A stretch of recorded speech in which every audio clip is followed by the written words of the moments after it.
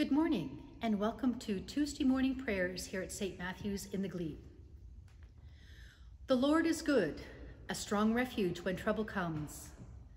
God is close to those who trust in him. O Lord, open our lips and our mouth shall proclaim your praise. The night has passed and the day lies open before us. Let us pray with one heart and mind.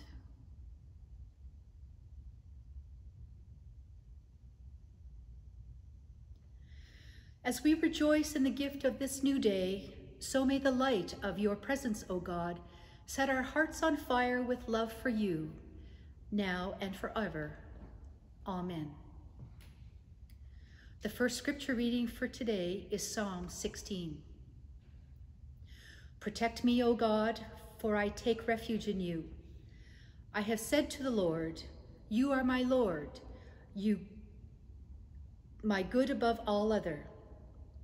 All my delight is upon the godly that are in the land, upon those who are noble among the people. But those who run after other gods shall have their troubles multiplied. Their libations of blood I will not offer, nor take the names of their gods upon my lips. O Lord, you are my portion and my cup.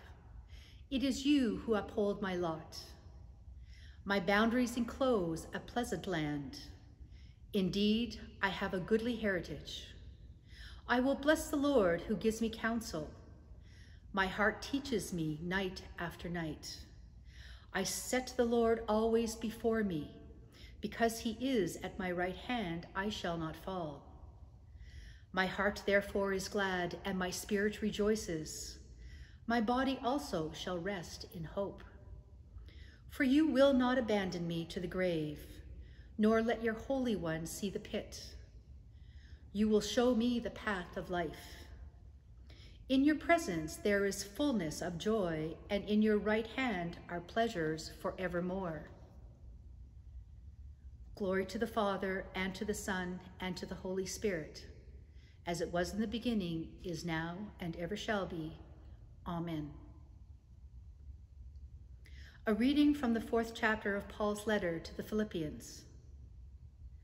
Fondly beloved, whatever is true, whatever is honorable, whatever is just, whatever is pure, whatever is pleasing, whatever is commendable, if there is any excellence and if there is anything worthy of praise, think about these things.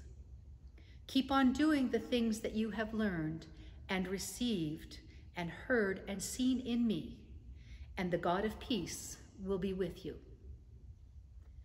Hear what the Spirit is saying to the church. Thanks be to God.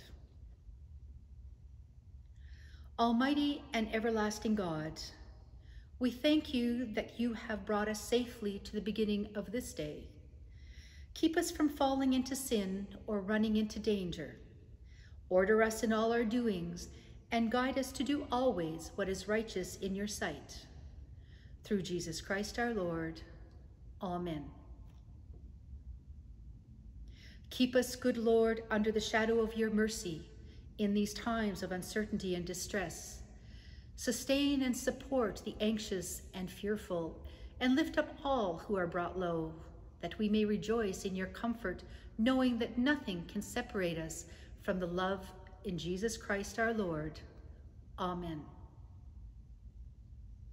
And let us say together the Lord's Prayer.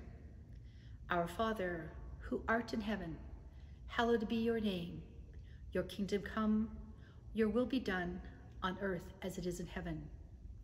Give us this day our daily bread, and forgive us our sins as we forgive those who sin against us. Lead us not into temptation, but deliver us from evil.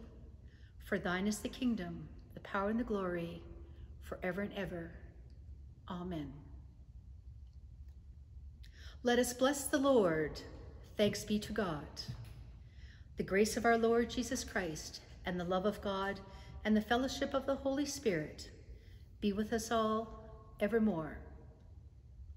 And have a great day.